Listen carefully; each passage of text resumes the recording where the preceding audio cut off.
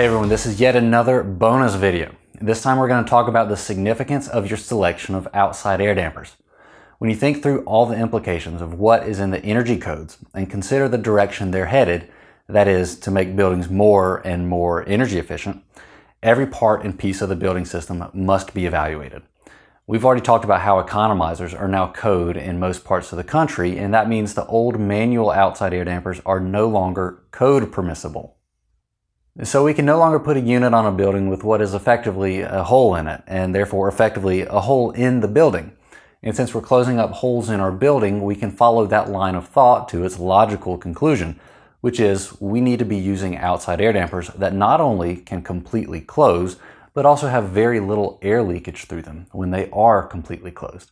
When the dampers are able to close and provide good air sealing, you help seal up a hole in the building envelope and reduce the rate of infiltration. It also allows the building to operate in an unoccupied mode without bringing in any fresh air while the building is unoccupied.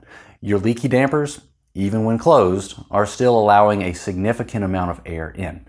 We don't want that. ASHRAE Standard 90.1 and IECC both publish maximum leakage rates of 4 CFM per square foot for these ventilation dampers.